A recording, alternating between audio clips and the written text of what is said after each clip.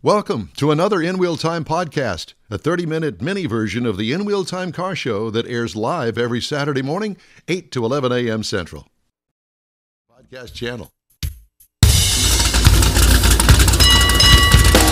It's the In Wheel Time car talk show. Coming up. Why does my microphone just sound so far away? Is it this thing here? Don, you got to get the mic close to your mouth. It's a knob that never gets used, and it's got all that scratchy. Hear it? Hear it going on in there? We don't need to hear about your personal life. My personal. Don busy twisting the knob. Twisting the knobs away.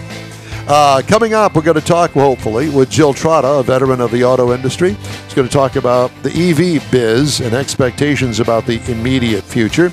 I got to drive the 2023 Kia Telluride. I'll give you my thoughts on that. Conrad has the cruise-in calendar and This Week in Auto History. And later, we talk with Robert Hatfield about the UAW strike. Plus, we'll bring you the stories making automotive news headlines. Just ahead on the In Wheel Time car talk show. Thanks so much for joining us. Howdy, along with Mike out of This World Mars, King Conrad DeLong. We need more Jeff Zekin.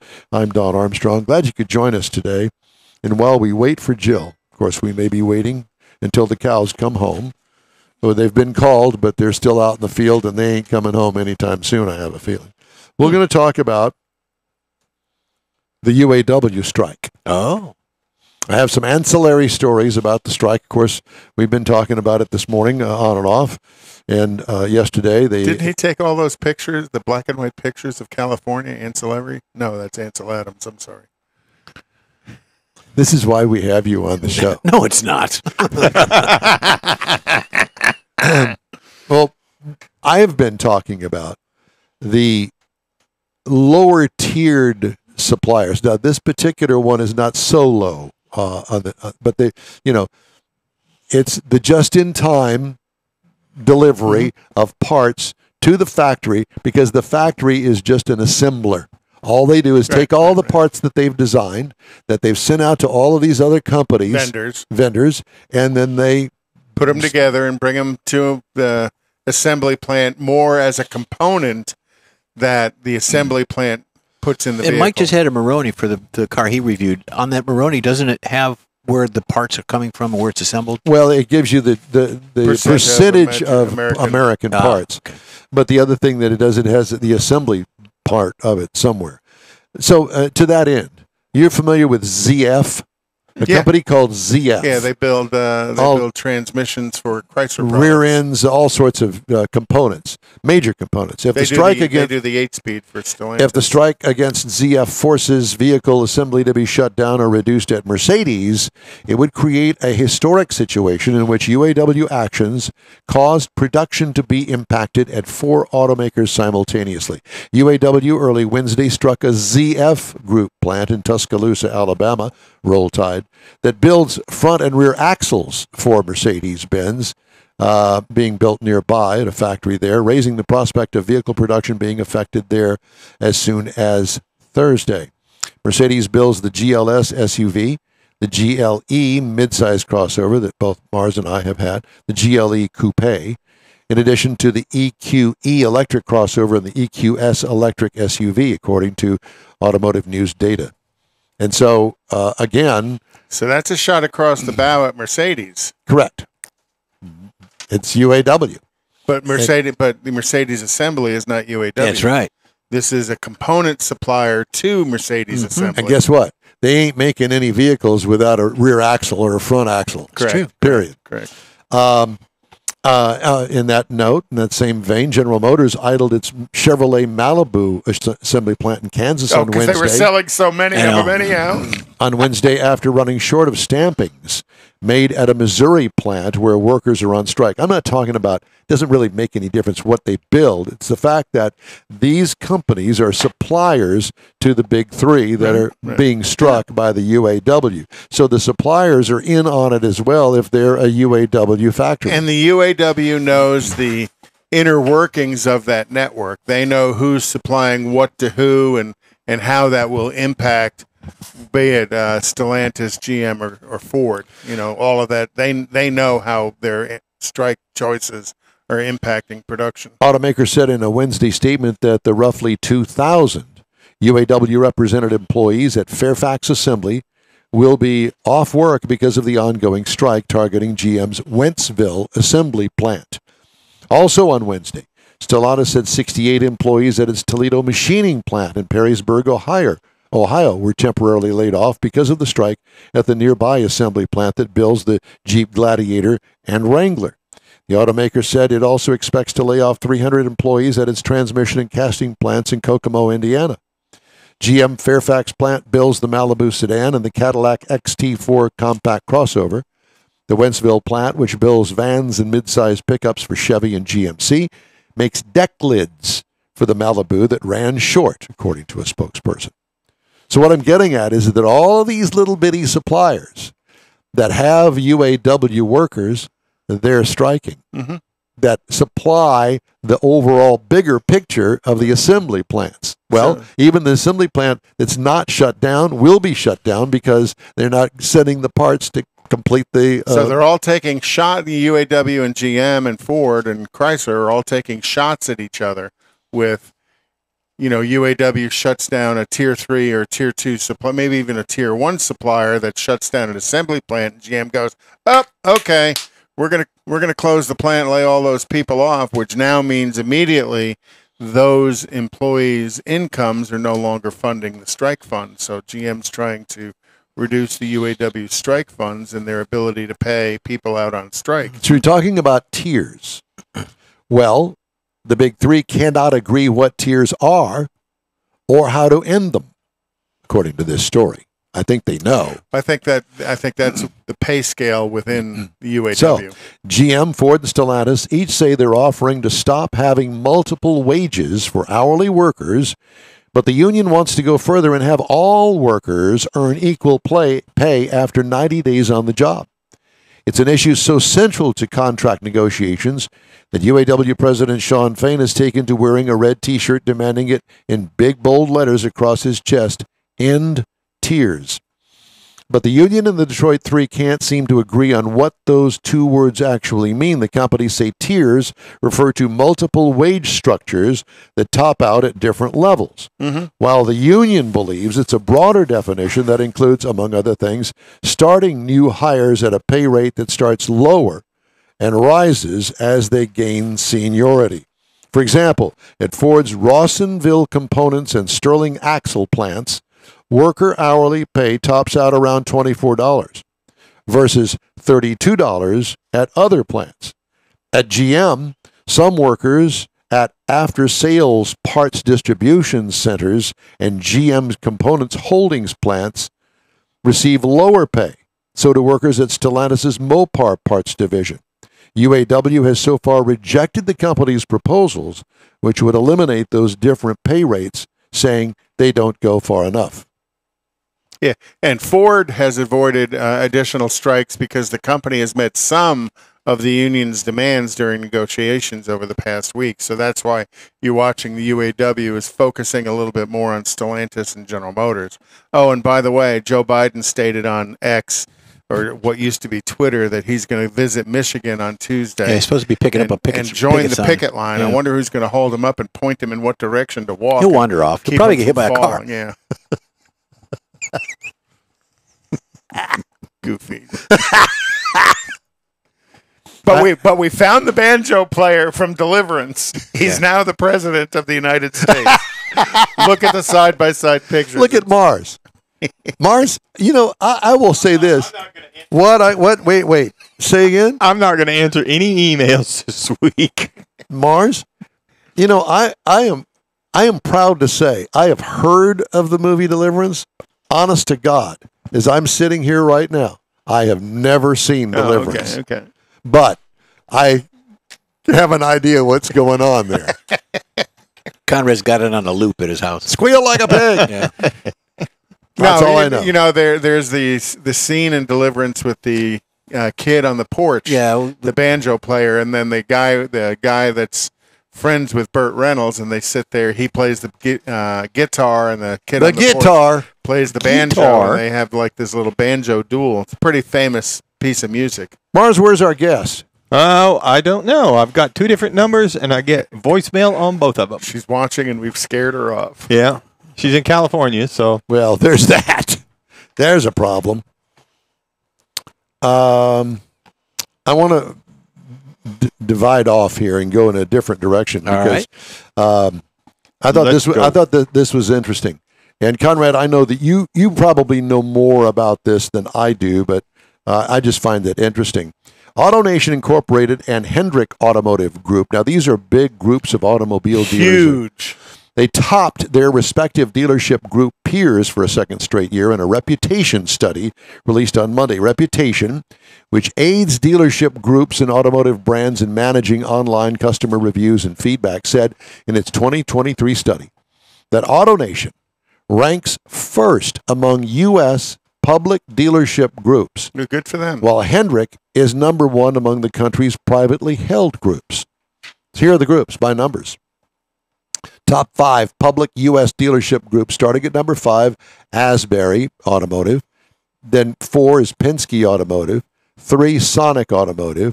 2, Group 1 Automotive. And number 1 is AutoNation. Now, Group 1 is somewhat based out of the Texas area as well. I think they're out of Austin It was- originally. Yeah. Well, it was actually Mike Smith out in Beaumont and a couple other dealers got together to create Group 1. Okay, top 5 private U.S. dealership groups. Now, some of these you won't recognize. I didn't. 5, Napleton Automotive Group. 4, Holman. 3, Ganley. 2, West Herr Auto Group. And number 1, Hendrick Auto Group. That's Rick Hendrick. Yeah, Hendrick, huge in the Southeast. Yes. Big NASCAR guy. Mm-hmm. Top 5 non-luxury brands. Okay? Non-luxury brands. Number 5, Volkswagen. 4 is Honda. 3 is Nissan. 2 is Subaru. And number 1, Toyota. Mitsubishi. Oh, really? Mitsubishi. I haven't heard of that name in. What the? Are you kidding When was me? the last time you were in one? Have you seen one? Have you seen a new one? No. Oh my I'm waiting God, for a it is Suzuki the to come back. Absolutely Wait for Suzuki to- ugliest car I think I've ever seen. Yeah, I'm not a Mitsubishi fan. Anyway, top 5 luxury brands. 5, Porsche. 4, Acura. Number 3 is BMW. Number 2 is Lexus. Cadillac. And number 1, Mercedes. Infinity. I want to recount. Infinity. Damn you. Yeah, Recount. Infinity. Detroit-based seating supplier LM Manufacturing has temporarily laid off 650 workers due to the UAW strike, shutting down its customer, the one that they have.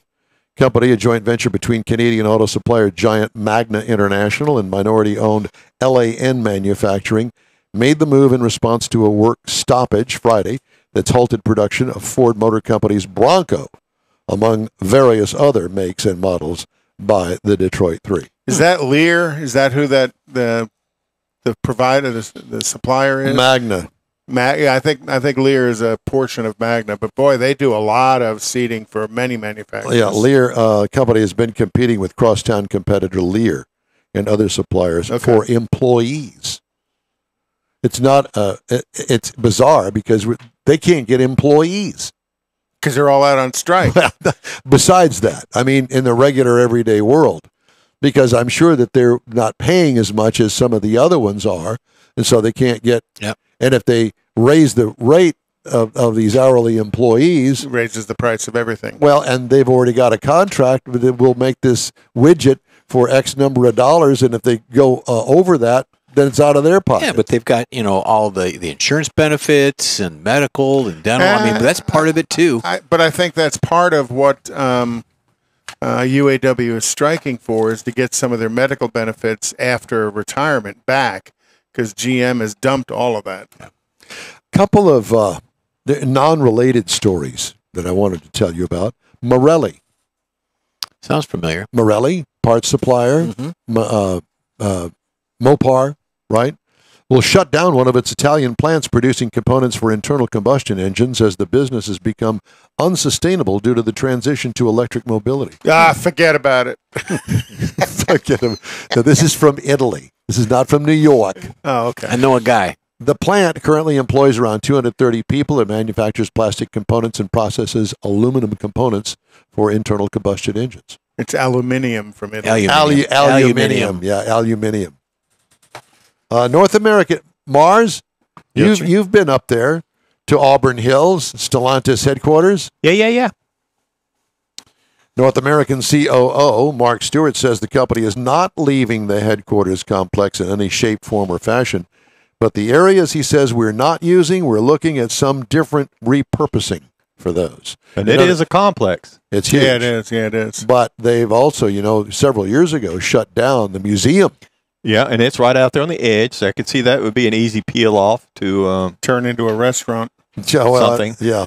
There's not much out there. Body shop. Out there where it's located is kind of in the beautiful hills of Auburn. Auburn Hills, yeah. Yeah, and I mean, to drive up there, beautiful yeah, it would green. be another office complex type thing. Like many office buildings around town, including GM's Renaissance Center in downtown Detroit, the hulking complex in Auburn Hills has sat underutilized since the pandemic ushered in the work-from-home era for many companies. Stellantis has maintained a flexible, hybrid work approach, even as some other companies have asked employees to return to the office full or part-time.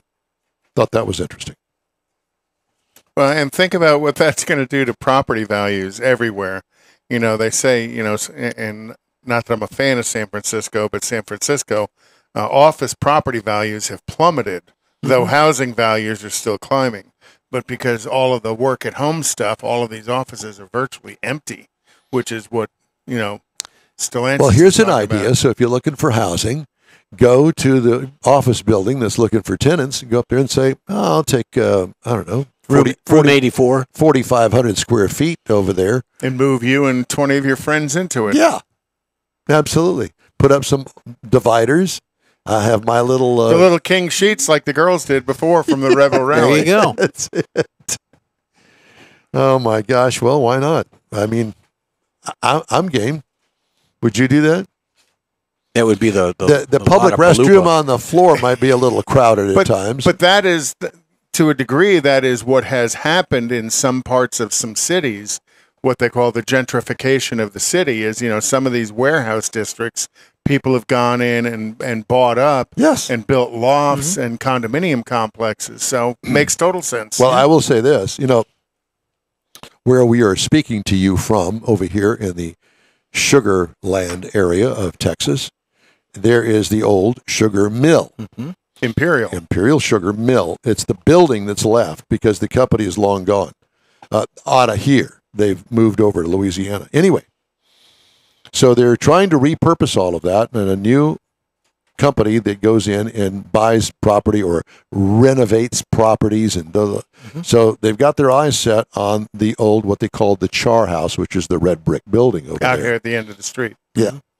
And so I think what they're going to do is that I think they're going to turn those upper floors of that building into lofts. How many years has this been discussed? Well, yes. Many years. That's true. But they're in the process. It's going to happen. And already Don's looking to buy one. Already people are bitching about the fact that all the traffic that it's going to bring to the area, because right behind it, if you look at it, especially if you fly over it, that's the ballpark back there. Right. And so it's all coming this way. And that's actually a historical marker, too. It is. And they also have the, what's the towers there from the chimney towers. Oh, those chimneys, the stacks, I don't know what they use those for. They're still there. Yeah. And the old water tower is still there, although it's not used. Yeah. It's a marker, basically. But it's an interesting proposition. But well, I use the red building as my mark. I need to turn before I get to Well, it. and there's also a neighborhood back there, too. there is a neighborhood back there, a very strange neighborhood if you've ever driven through there. Oh, but yeah. It's different. That's where you hear the banjos. Ding, ding, ding, ding, ding. Time now for the cruise-in calendar. Uh-oh. Conrad, cruise-in calendar. Well, we got Woody's Waterfront. Got Woody's Waterfront. Well, that's not a cruise in. That's an event. Nifty 50s tonight up off of Buckthorn in the Woodlands. Classic cars only. H-Town Showdown at Lake Houston Parkway in Houston. The Buddha Show and Shine at Cabela's in Buda, Texas. In Buda, Texas. You just like It could be saying that name. it could be Buda, but it's not. Yeah. Dust to Dawn Car Meet at Copperas, Coperas. We are not going to any dusk to dawn anything. Cradle to grave, maybe, but I've seen that movie. It does not end well for the. The Route 71 car cruise meet at Buc-ee's and head out from Katy on a car cruise. Roll out at 10 a.m. Chaos Car Crew meet at Hometown Sports Bar in Pearland is tomorrow, starting at 10 a.m. The Lake Houston Breweries Show. Why do they all have all these meets at the related with alcohol? Booze, yeah, exactly. Is a Lake Houston Brewery Show in Huffman, Texas, starts at 11 a.m. Cars and Cocktails. Where's the Whiskey and Women show? That's what I want to know. Cars and Cocktails at Little Woodrow's at 11 to 3 p.m. tomorrow. And the Arabia Shine Show motor auto truck and bike show in Harwin Drive in Houston. Harwin Drive. Are you kidding me? The Arabia horses? Shrine. Arabian horses? No. On Harwin. They got a lot of everything down. I was going to say, all I can think of is you can go down there and buy a rip-off purse or Well, I was something. gonna say, it could be in the shape of a jacket, maybe. $10 Rolex. And the Poop horse Box jacket. Cruisers mate, because he told me I wasn't allowed to say shit anymore. Well, you did tell him that. In Vidor, Texas, so Mars can go get his EV charged there. In Vidor. Think of all these things that are happening out there in the Golden Triangle. I'm thinking about It's what a we're happening place. Thinking You about, know, there's only so much control I have on this show. I'm going to think and I about what I'm can't- going to be doing next Saturday morning. Yeah. Yeah. More off the air. Yeah. Time now for this hour's car review. The 2023 Kia Telluride comes in these trim levels: the LX, S, EX, SX, SX Prestige, with subsets of X Pro and X Line. I know it's very confusing. I agree. But they do this so they package up all of the trim levels with the different stuff that they put in them. All right. What size? This is a standard SUV. I'm going to call it a midsize, but it does have 3 rows of seating in there. How many passengers? Total of 7 if you can squeeze them in the back. Exterior changes from last model year, none. Exterior features: proportional upper and lower grills with modern and unique headlights. You know that this is a Kia coming at you. Black wheel opening moldings. From the side, it looks like all other SUVs in its class. Tops of the rear taillights turn in at the top under the rear glass. What I liked about it? The unique front and rear styling. That's a Kia exclusive. You don't see it on any other vehicle, and they've done it with lighting. It's pretty amazing. What could you, if the lights are off or the car's off, you don't really pay any attention to it. When you turn it on, Pretty good looking. the daytime running lights have got the rectangle, the rectangle. Anyway, what could use improvement? Not sure. Maybe have a more blingy version. I don't know. Interior highlights. Here's where the Kia really shines. We had the upscale, optional terracotta package with quilted upholstery. Curved instrument and infotainment screen is one. Easy to use controls that are nicely labeled. What I liked about it? Android, Apple CarPlay, standard. What could use improvement? I would say an L version, a longer version. Mm-hmm. Give it another foot that you could put it back there so you have all 3 rows of seating, and then you've got some storage behind it, because when they do this with 3 rows of seating in a size vehicle this is, there's none back there. Engine, 3.8 liter V6, which is a big V6. 291 horsepower, 262 pound-feet of torque, 8-speed automatic transmission. Both 2-wheel drive and 4-wheel drives are available depending on the trim level you choose. Tow rating, 5,000 pounds. Miles per gallon. It's rated at 18 city, 24 highway for combined at 21. I got 22.6 over 333.3 miles. Pretty good for that size vehicle. It is. You call it a midsize. I think it leans the large side of midsize. Probably so. They call it a standard SUV. Well, a Chevy Suburban falls into the same category, and I can't compare those two. No, I think the Bourbon's bigger. It is. quite That's a why bit. I'm saying. Yeah. Yeah. Ride and handling, smooth and easy to maneuver in parking lots. I mean, this thing is a dream. What could use improvement? I put a big question mark there. I don't know. I don't know how you can improve on this. And they're selling like hotcakes. Yes. And I can see a lot, yeah. and I can see why. Because the base It's a trim good value. base trim price is $51,785. The price is tested, which is, as you know, is top of the line, $54,120 base model price, and winner of Edmunds Top Rated Award, $35,890. If you're in the market for a mid to large size SUV, I encourage you to shop it. Go drive it. You might like it. Competitors include the Hyundai Palisade for $36,400, Built on the same platform. the Honda Pilot for $37,000, and the VW Atlas for $37,725. So they're all right in there. Same range. Yeah. Shop. This is a highly competitive vehicle in its size and price range. And that's what they have built this for, to sell lots of them. And they have done an excellent job on this one. And I can't put down the VW Atlas or the Honda Pilot. Just remember that each are different. This one is an American design, and I don't even know whether it's built in America or not. But Honda Pilot is Japanese designed and made in Japan, I believe. And the VW Atlas, German, and $37,725 is its price. So they're all right in there together. Shop. And don't be fooled by just the brand name. Kia's been well known for their 10-year, 100,000-mile warranty, and financing is available, a lot of it through the actual manufacturer's leg of financing. Assembled in West Point, Georgia. Which one, the Telluride? Yeah. No, the Kia.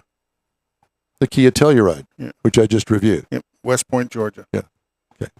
All right. Very good. The In-Wheel Time Car Talk Show is available 24/7 through the iHeartRadio app. Just look for In-Wheel Time Car Talk. We also video stream on Facebook, YouTube, and InWheelTime.com. Podcasts available on over a dozen of the most popular podcast outlets. The In-Wheel Time Car Talk Show continues right after this break. The original group of Loopy Tortilla restaurants will have you telling your family and friends just what the original recipes mean when it comes to the best fajitas in Southeast Texas. Founder Stan Holt invites you to visit the original Loopy Tortilla near I-10 and Highway 6. Here's the original house that inspired the design of all the rest and the original charm that helped make Loopy Tortilla the go-to destination for Houston Tex-Mex.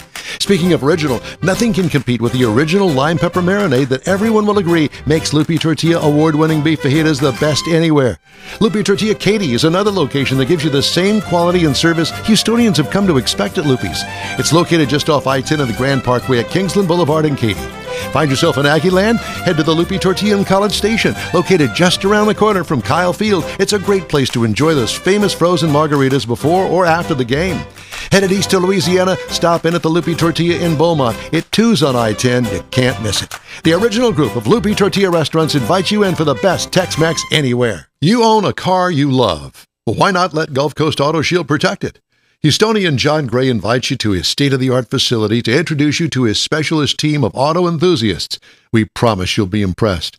Whether you're looking to massage your original paint to a like-new appearance, apply a ceramic coating, install a paint protection film, nano-ceramic window tint, or new windshield protection called ExoShield, Gulf Coast Auto Shield is where Houston's car people go. Curbed your wheels? Instead of buying new, why not have them repaired? How about a professionally installed radar detector? Gulf Coast Auto Shield does that too.